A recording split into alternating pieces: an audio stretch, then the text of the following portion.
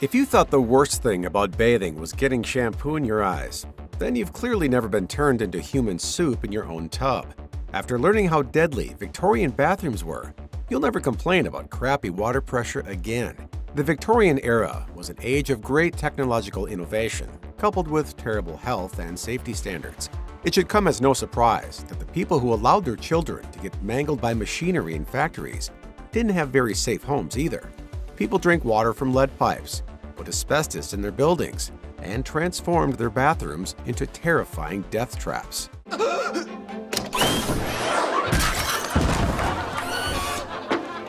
Like before, hot water must have been pretty grim, and you can hardly blame the Victorians for wanting an easy solution to icy bathrooms that didn't involve using a stove. However, one of the solutions they came up with proved to be fatal on occasion. Rather than heating the water separately and piping it into the bathtub itself was heated, in much the same way you'd heat a saucepan. In 1868, the geyser heating system was invented in the UK by Benjamin Waddy Mahan. This gas burner would be fitted directly under the bath so that people were able to heat up the water. Those of us with some common sense may immediately foresee the problems with this system, which could potentially reach scalding temperatures or even boil somebody alive. One story from the Edinburgh Evening News in 1888, for example, recounts the story of a man who appeared to have suffocated on gas fumes in his bathroom and fallen unconscious into the bath. While passed out, he was boiled alive like a lobster. When he was discovered, not only was the bathwater boiling, the pipes in the bathroom had melted. That's hot. Aside from the dangerous plumbing and heating, bathrooms in Victorian England were often stocked with products laced with arsenic.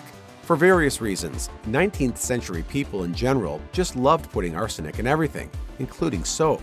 Arsenic produced a pleasing shade of green that was very fashionable at the time, and arsenic-based beauty products were used to whiten the skin. Although people had realized something was up with the dangerous powder by the 1860s, arsenic wasn't regulated in food in Britain until 1903.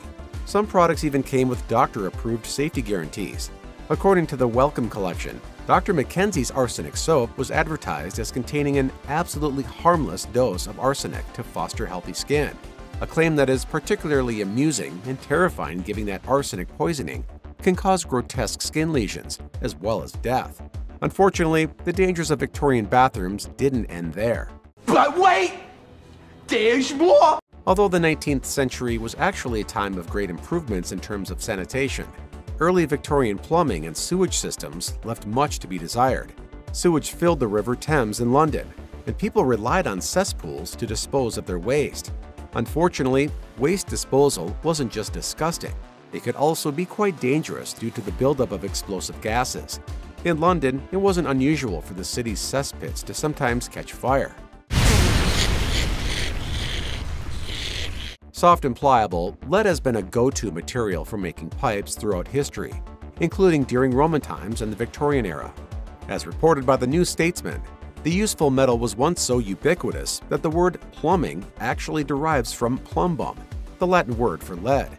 It was used for everything from paint to pipes, to soldering things like toilet cisterns to walls.